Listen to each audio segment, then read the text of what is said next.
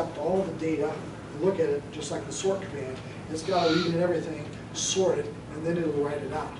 Whereas other things like grep can be taking in and putting out at the same time. And so they would be, you could have progress on multiple parts of the pipeline at the same time in different spots. It does have a lot of variables because I know there's a lot of commands that are designed good for threading and some are not. Exactly, yeah. It gets into a lot of combinations and permutations. Yeah. And that's where the only way to know is to set up a test to measure. That's a real good point, but glad you brought it up. Any other questions? Thank you. Let's see.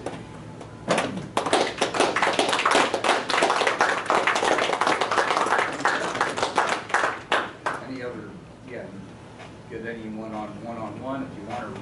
I don't know if you have the shell scripts up and running, if you want to demo any of them or show any. That's one thing I didn't think to bring. Oh, okay. That's fine. Not until I was in the car. Next month. When is the 2016 version of the book coming out? If I do a 2016, I'll probably be finishing up in December. I'm thinking, right now, it's a toss-up. Do I want to do 2016 or wait till 2017 and get more inputs? I've already got a long list of additions and improvements I'd like to make to the book. Have you ever heard the website called Tronics? No. Benchmarking website. Some guy that I think California started it. He does mostly Linux news, but he also created Tronics Test Suite, which is basically benchmark suite.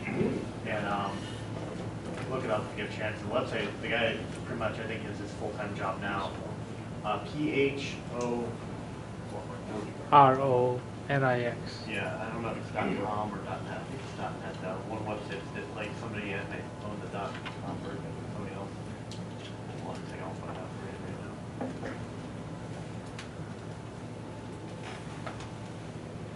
right now. Yeah. If anybody has any questions or about shell scripting or whatever, feel free to come by the table and we can have a one-on-one. Maybe I can give you a suggestion. Do you usually use most of this in your work then? Yes, I have a copy of the book on my laptop, and I usually have it open. And it's a good reminder. I wrote the book, but I didn't memorize it. Yeah. A lot to memorize. Yeah. Well, you wouldn't memorize it, just understanding the concepts and applying them. No. Yeah, and a lot of things. I was get deep into researching something. I write out my results, and then I slept a couple nights. Yeah. What happens sometimes, but it was a lot of fun to write the book. And now I'm just trying to get the word out that the book exists and it's available. Yes. So what tool did you use to write the book in? I use Microsoft Word. Really? Oh wow, that's cool. Because that's all my publisher would accept. Really? If it had been otherwise, it would have been Scribus maybe. Either Scribes or LibreOffice. Yeah. One of those. Did they require a specific version? No. Right, you use text. Yeah. Yeah.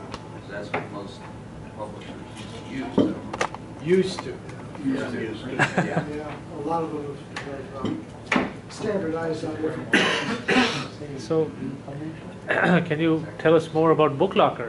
Like what it is, what do they do? BookLocker is a publish it yourself type of place. Okay. Where they support a very wide range of books. They give you all sorts of author's aids as far as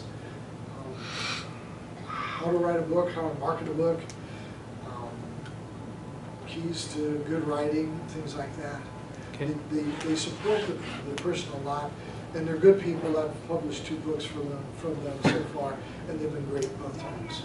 What are your other titles? My other title is obeying God uphill. Oh, okay. Cool. Nice. Any other self-publishing publishers did you consider? Prior to that. Back 8 years ago when I wrote my novel, I did a lot of research on that. And Book Locker is the one that I settled on, but I must have looked at 3 or 4 dozen different outfits. Wow. And I just, Book Locker came highly recommended, and I can highly recommend it myself because they're great, they're straight shooters, and what they say they do, they're gonna do. That's super. Thank you. Anything else? Thanks again, Ed. Okay, thank Cool. you.